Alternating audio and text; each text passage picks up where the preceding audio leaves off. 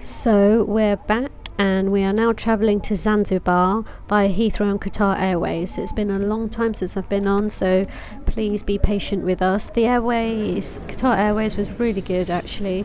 We flew from Heathrow and Umar's very obsessed with aeroplanes, so we took lots of shots of aeroplanes, both close up and from afar. We couldn't quite see the pilot. The aeroplane was very, very comfortable, and we stopped up at Doha, and this is the airport at Doha. Really beautiful, very long, large airport, very bright. All the shops that you can possibly think of were present. So here are just a few. Lots of food available, and it was really easy to get from where we landed to our next flight. So it was only an hour and a half transit time, and it flew by really quickly. We needed to get an internal train to get to our terminal to depart to get to Zanzibar.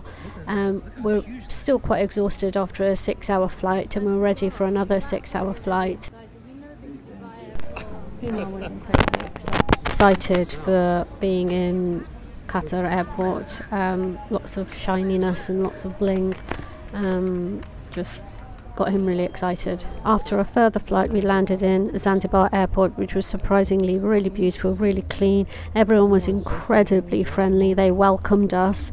We got our travel visa while we were at the airport, and it was really, really efficient.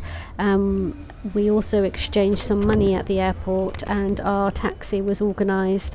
The whole process didn't take any more than half an hour, and I was really surprised. Our taxi man picked us up and drove us from the airport to our hotel called Ebb and Flow. This is the journey from the airport to the hotel, and when you're used to England for quite a while and then you land in Zanzibar, it does seem very different. There were a few days of constant rain, and as we arrived the rain had cleared and the sky had also cleared, and the weather was really becoming nice and less muggy. So you can still see some of the rain which is clearing. You can see the lush green trees as we drive from the airport. Lots of markets, lots of bright colours, people buying and selling vegetables, and the markets which seem to be present every few miles. You can see here a vehicle with multiple people, which really wouldn't be allowed anywhere except for somewhere like this.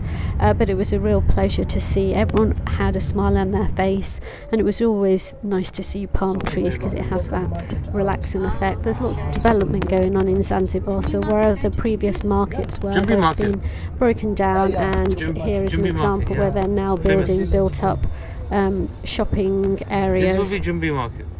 I'm not sure if that's a good or a bad thing, but the markets were present everywhere. You couldn't really miss them.